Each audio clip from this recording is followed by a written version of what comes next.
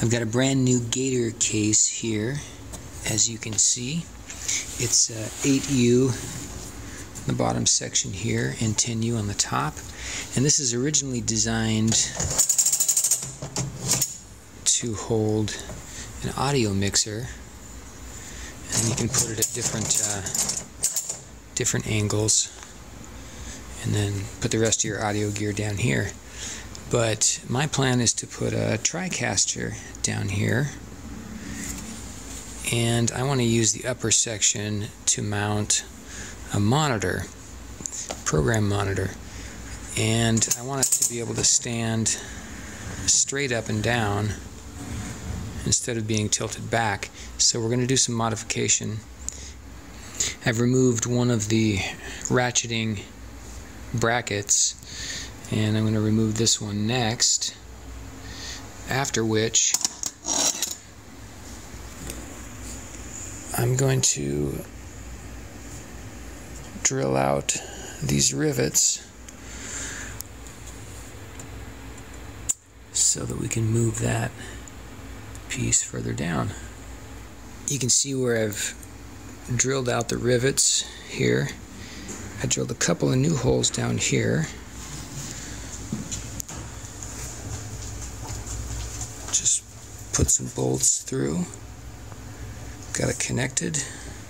So now I just need to attach this other end, and we should have one side done. I've got the first side installed, so you can see how it works here. So this is going to make it really nice, really flexible for mounting a monitor in there. So now I just need to go back and reposition this and the other end, put it all back together. I've got both the supports attached now, so you can see that you could still use this at a 45 degree or whatever you want.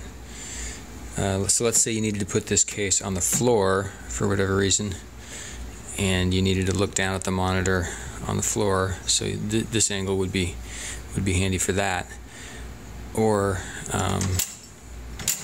any other angle you want to leave it at. But the cool thing now is that you can come all the way up. This is going to be much more useful for my purposes. And so now we just need to rack this out with all the gear and see how it looks. You can see I've got most of the equipment in the rack now, and then I'll show you how this just pops right up, locks into place at vertical.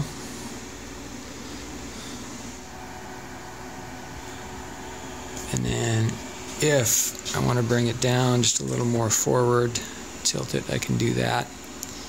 But it's very stable.